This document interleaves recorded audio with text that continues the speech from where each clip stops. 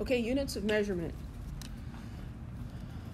This is a very expensive object lesson for the importance of units. So 1999, NASA lost its Mars Climate Orbiter. They launched this thing, $125 million spent on making this thing. And it's supposed to go up and orbit Mars and send us all this great information. So it gets up there and the computers are saying, it's not programmed quite right. We need to adjust its trajectory so that it doesn't, get too close and burn up or get too far away and just go off somewhere else. So the scientists made some adjustments and they type them into the computer and everything seems to be good except that it gets closer and closer and it does burn up in the atmosphere. So of course, this was a big deal. What happened? They investigate, they find out, I forget exactly which way it was, but I think it was the computer was doing things with metric units and the engineers on the ground did their calculation in English units. And they put the numbers in without making sure the units matched up. And so then the trajectory is wrong, the whole thing burns up. Because they didn't pay attention to inches and centimeters. Units are very, very important. Now, sometimes the stakes are higher than other times, but units are always very important. There are two common unit systems, the metric system and the English system. So the English system is things like feet and inches and degrees Fahrenheit, and that's what we commonly use in the United States. The metric system is based on powers of 10.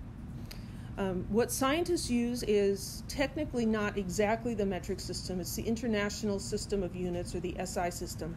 It's based on the metric system. As far as I'm concerned, the differences between the metric system and the SI system just do not matter at all, and so I'll use those terms interchangeably. These are the base units in the SI system. These last two, electric current and luminous intensity, we're not going to be dealing with those at all, but we've got meter as the unit of length, kilogram for mass, time, the base unit is a second, and temperature is a Kelvin. The amount of substance is measured in moles.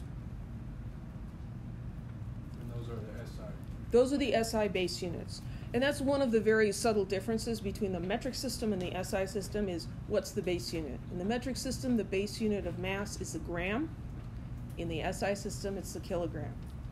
Does it really matter? In Chem 1A, it matters not at all. So let's look at these base units. It is very, very helpful to have an understanding, just a basic understanding of how large these things are. So a meter. You're probably not familiar with measuring things in meters. How big is a meter? Well, this is a meter stick. It's not a yardstick, it's a meter stick. If we look at the inches on the other side, it's about 39.5 inches. A yard is 36 inches. But ballpark, are they the same length? Yeah, so a meter is about the same as a yard. So if you did a calculation and found out that this basketball player was 7 meters tall, is that a reasonable answer? No. He could be 7 feet tall, right? 7 meters would be 21 feet. Nobody's that tall, right? So if we have a concept of how big the unit is, we can catch some of our mistakes by recognizing that's ridiculous, right? All of these units have very, very precise definitions. I'm not going to go over them, but they're listed there.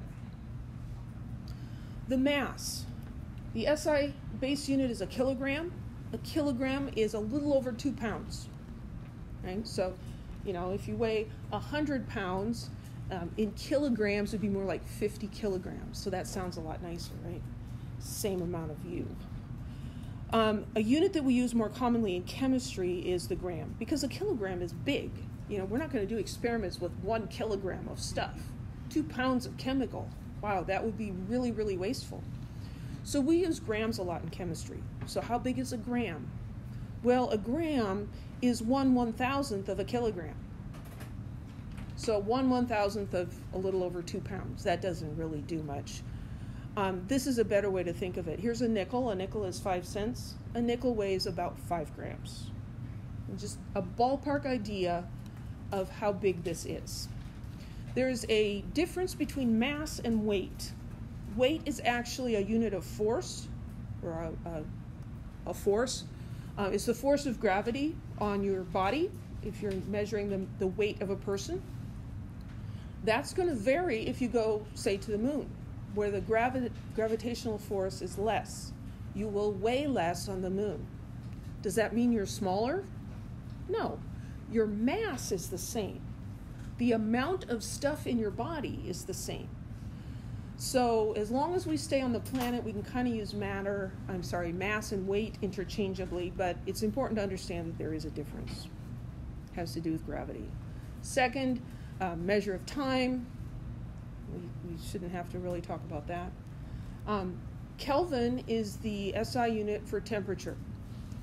And again, I mentioned this earlier, temperature is a measure of the kinetic energy of the atoms or molecules that compose the matter. Temperature tells us what direction will thermal energy transfer. Thermal energy will always flow from the warmer thing to the colder thing.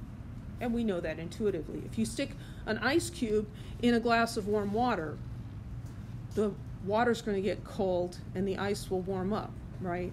It never goes the other way, where the water starts boiling and the ice gets colder. It just doesn't happen.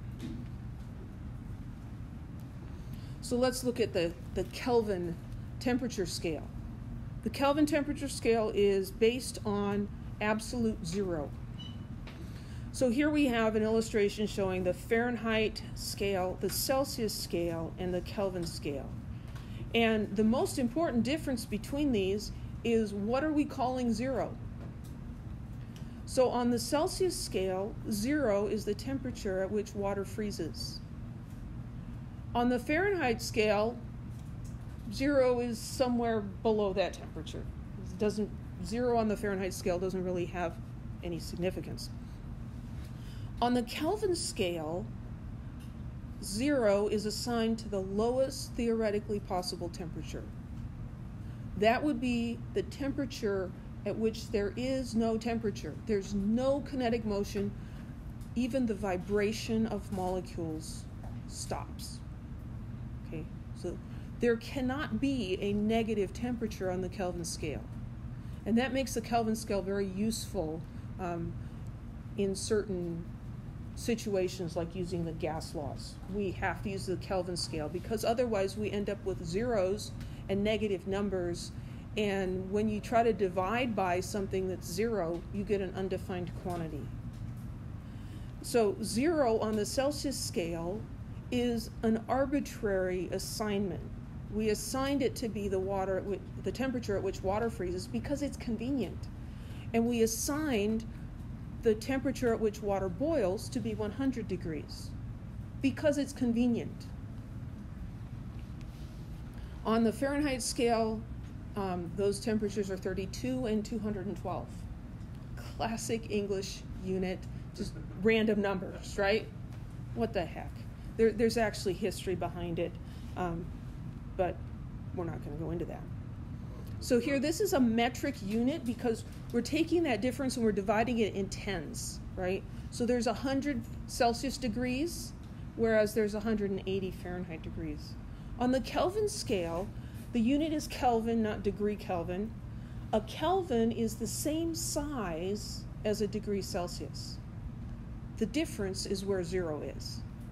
So between water freezing and boiling, there's 100 units, but they're labeled differently because here we have 0 at absolute 0, and over here, 0 is the temperature at which water freezes. So the difference there is 273, which brings us to converting between these units. So these are equations that you should memorize. The conversion between Celsius and Fahrenheit, the conversion between Kelvin and Celsius. We have to use equations for these. We're going to learn about dimensional analysis and how wonderful it is. We can't use dimensional analysis to convert temperatures because there's this addition part of it, because the zeros are not in the same place. If you take a length and you're going to do 5 centimeters, you're going to convert that into inches. It's just a matter of the unit size. Zero length is zero length in any unit, right? On the temperature scales, the zeros are in different places, so we have to use equations. So those are the equations. So let's do an example here.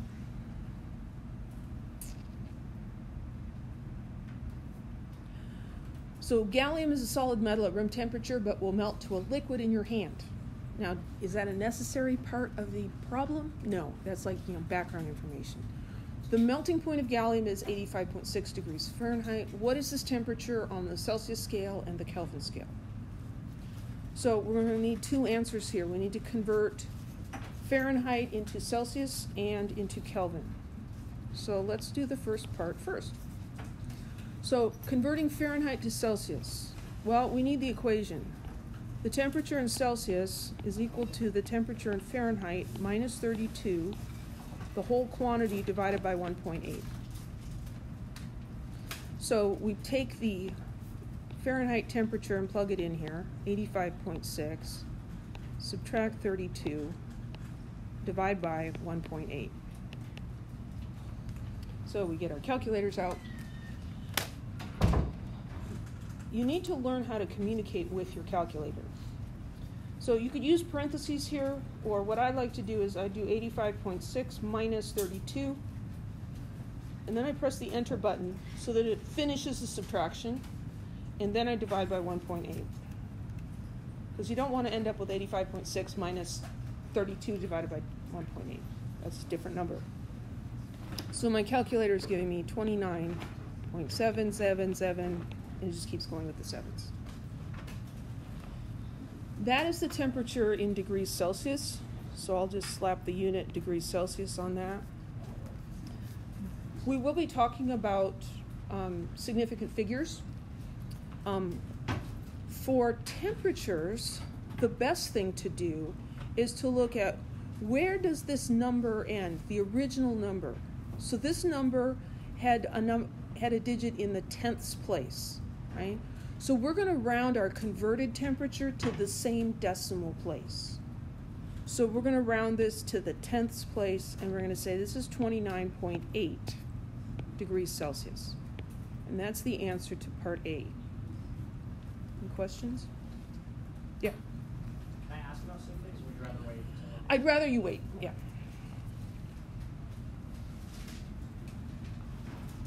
We can use the rules of sig figs on temperatures. It's actually better to just round to the same place. And it's better because the temperature units are very similar. Celsius and Kelvin are exactly the same size. And the Fahrenheit is only a little bit smaller than the Celsius. So it really doesn't matter that much. So now let's convert 85.6 degrees Fahrenheit to Kelvin. So we don't have an equation that does that directly. Could you make an equation? Sure you could, but then that's another equation you have to memorize. So to do that one, what we have to do first is convert to Celsius and then take the Celsius temperature and convert to Kelvin. So Kelvin equals the Celsius temperature plus 273.15. Oops. Do you use the one that hasn't been rounded yet? Yes. So the question is about rounding. And we'll discuss this later, but I'll just do this correctly. When you take a number like this that you've calculated and then you're going to use it in future calculations, you want to carry some extra digits. This is the properly rounded answer to part A. But when I take this and I do some more math on it, I want to use the unrounded number. So I'm going to take the 29.7, and I want to carry at least 2 extra digits. And so then I'm going to add the 273.15. So I've got the unrounded one in my calculator. I just add 273.15, 302.927, and then the sevens just keep repeating. That would be Kelvin.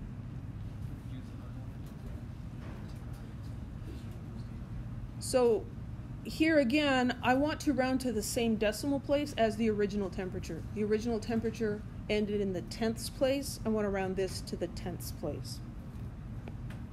So this would be 302.9 Kelvin. It's not degrees Kelvin, it's just capital K Kelvin. Questions? Yes? So there's no way to just go from Fahrenheit to Kelvin? I am not aware of an equation. I don't know of an equation that goes directly from Fahrenheit to Kelvin. You could make one. You could derive one by combining the two, but it doesn't seem to be worth the effort. Yeah. And we don't do Fahrenheit to Kelvin very often. We do a lot of Celsius to Kelvin and Kelvin to Celsius.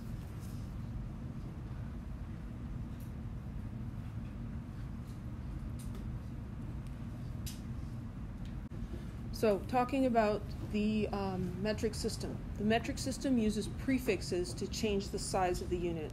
It's important to have units that are different sizes, because if our only unit of length was an inch, and you were trying to measure the distance from Fresno to San Francisco in inches, it's ridiculous. You need a big unit because that's a big distance. So we need units of different sizes. In the English system, they're just like kind of random. They have historical background, but it ends up being a mess. 5,280 feet in a mile? Where does that even come from, right? In the metric system, everything's based on powers of 10. And they use prefixes that mean the same thing for all the different kinds of units. So you learn the system, and then you can do anything. So if you are still not into the metric system, I hope that you'll give it another chance, because once you learn it, it's really, really easy. So the prefix multipliers are shown in table 1.2. And what these do is they change the size of the unit. So the example here is a kilometer. Kilo is a prefix that means 1,000 or 10 to the third. So 10 to the third is more like the scientific notation version of that number. So if you're weak on scientific notation, go to Appendix 1A in the textbook and review that. I'm not going to teach it. You can ask me questions outside of class. But I expect that you understand scientific notation. So 10 to the third is what kilo means. So if we have 1 kilometer, that is 1,000 meters, or 10 to the third meters. Kilo, that little k, is an abbreviation for 1,000. So here's a whole bunch of them. We've got their names, the names of the prefixes. We've got their symbols. Capitalization matters here. There are 3 that start with M: mega, milli, and micro. Capital M for mega, which makes the unit bigger. Lowercase m, small m for milli, makes the unit small. And then we needed another m, so we're using the Greek m, mu, for micro. So be aware of those. The multipliers expressed here makes a kind of cool graphic there. Don't even look at those. There's just way too many zeros. Use these numbers, 10 to the something over here, okay? There's going to be a memorization quiz. A bunch of these are on the list of things you need to memorize. Now, we can't always do everything that we should do or that we want to do. So I'm going to show you the ones that are the most important. Okay, so centi is very important. Milli, micro, kilo, probably mega. And we use these things in everyday life. You talk about megabytes or megabucks or a gigabyte hard drive. What does giga mean? Giga means 10 to the 9th. It's 10 to the 9th bytes. Now they have terabytes, right? 10 to the 12th. That's a lot of bytes. So examples. This is to help us understand what these prefixes are doing. So how long is 4.5 megameters in meters? Well, 4.5 megameters. What does mega mean? Mega stands for 10 to the what? 10 to the 6. So I can take this 10 to the 6 and substitute it in for the mega. So this is equal to 4.5 10 to the 6th meters. Well, we can't just have those running together. We're multiplied. It's 4.5 times 10 to the 6th meters. And if we look at this number, 7.13 times 10 to the minus 9th liters, how many nanoliters is that? Well, what does nano mean? Nano means 10 to the negative 9. Nano is like 9, nano. So 7.13 times 10 to the minus 9 liters. Instead of the 10 to the minus 9, I'm going to write the shorthand for that, nano. So that is equivalent to 7.13 nanoliters. So the prefixes allow us to resize the units so that our numbers are nice. We typically use a unit that's in the ballpark of the size of thing we're measuring. Any questions? Yeah. Is nano on the list of numerals? Yes, nano's on the list.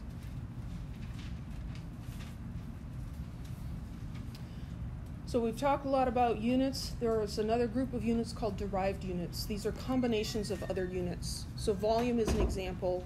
Speed is another one. So speed is a derived unit. Miles per hour. It's involving two different units. Miles measures length, hours measures time. Volume is a derived unit. It's a measure of space, right? So if you take a unit of length and cube it, you get a unit of volume. So if you draw a little cube and you want to know the volume of the cube, remember back to geometry class? The volume of that cube is equal to the length of it times the width of it times the height. Well, if the length is 1 centimeter and the width is 1 centimeter and the height is 1 centimeter, 1 times 1 times 1 is 1. Centimeters times centimeters times centimeters, centimeters cubed. So centimeters cubed is a derived unit. It's derived from centimeters. It's a unit of volume. So you can take any unit of length, cube it, it becomes a unit of volume. We also have other units that are volume units. Milliliter. Milli means 10 to the minus 3. So this is 10 to the minus 3 liters. And a liter. And those are things we commonly use for liquids. Could you have liters cubed? No. You can't take a volume and cube it. There aren't that many dimensions. I mean, even if you go into the 4th, 5th dimension, volume cubed would be 9 dimensions. That's not going to work. But I see that. People do some really neat, tidy work, and they've got cubic milliliters. So here we have a big cube that's 10 centimeters on a side. So how many cubes are in that big cube? Well, there's 10 on this side, and it's 10 tall, and it's 10 deep, right? So it's 10 centimeters by 10 centimeters by 10 centimeters. So we could write that as 10 cubed centimeters cubed. Over here, we have the little cube. It's 1 centimeter on a side. So the volume of this guy is 1 cubic centimeter. 1 cubic centimeter, doctors call that a cc. Cubic centimeter, cc. And the other name for that is milliliter. A milliliter is just a different name for the same volume as a cubic centimeter. So if this big thing is 1,000 or 10 to the third cubic centimeters, then it's also true that that is 10 to the third milliliters, right? Because a cubic centimeter is the same thing as a milliliter. What does milli stand for? 10 to the minus 3, right? So that's 10 to the third times 10 to the minus 3 liters, and that works out to be 1 liter. So a liter is a volume that's 10 centimeters on the side.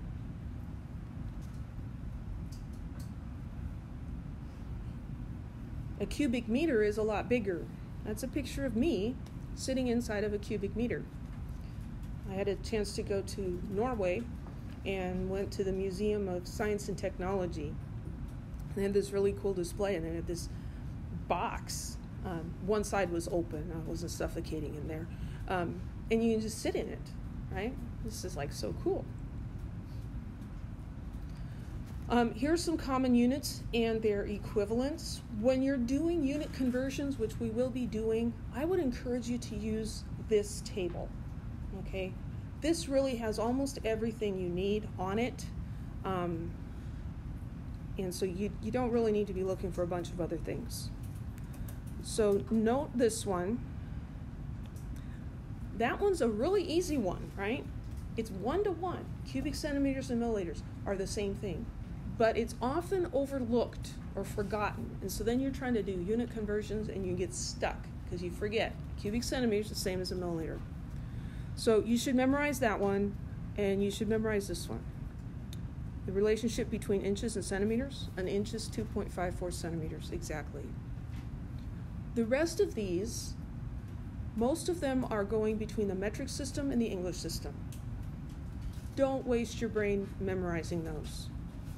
This one up here is liters, milliliters, cubic centimeters. That's just using metric system. We're going to learn how to use the metric system, and so you can just figure that one out. Another derived unit is density. You should have heard about density before. You should memorize this one if you haven't already. Density is the mass divided by volume. The density of a thing is a physical property, and it doesn't change with the size of the object. So if I take this meter stick, I could measure its volume and its mass and calculate its density. If I saw it in half and look at 1/2 of it, is the density different? The volume's different, the mass is different, but if I cut this in half, the mass is half as big and the volume is half as big, and so the change cancels out. The density of the wood is the same. That makes sense? Now, density can change slightly with temperature. Does mass change with temperature? No. Volume can change with temperature. When you heat something, typically it gets slightly larger. That's why if the jar lid is stuck, you run it under hot water, heat up that metal, it'll expand a little bit, and you might be able to get the lid off. Here are densities of some common substances. The temperature is specified because at other temperatures, the density might be somewhat different. But we don't need to use the temperature in any calculations. You don't need to memorize any of these except for the one, and that's water. At 4 degrees Celsius, pure water at atmospheric pressure has a density of 1. So unless we're being more specific about the water, you can use the density of water as 1 gram per milliliter or gram per cubic centimeter. The others here, you might need to refer to this table to do some homework problems. Don't waste your brain memorizing those, okay? I missed what you said about the water. I'm sorry. So you should remember that water has a density of 1. Oh, That's something I expect you to remember. It's not a coincidence either. It was set up that way. Intensive versus extensive properties. We're almost done here. An intensive property doesn't depend on how much stuff there is. So the density of this meter stick, if I cut it in half, I've changed the amount of substance, but the density stays the same. That's an intensive property. The color of it stays the same when I cut it in half, right? Color is an intensive property. Intensive properties can be used to identify substances because they don't depend on how much stuff there is. So intensive, think like intrinsic, right? Internal. It's a fundamental part of the substance. An extensive property does depend on how much there is. So the length, the volume, the mass, those would be extensive properties. So 2 pieces of wood, one might be bigger than the other. The volume, the mass is different. But if they're made out of the same substance, their densities are the same. The color is the same. The physical properties, the chemical properties are the same. So intensive versus extensive.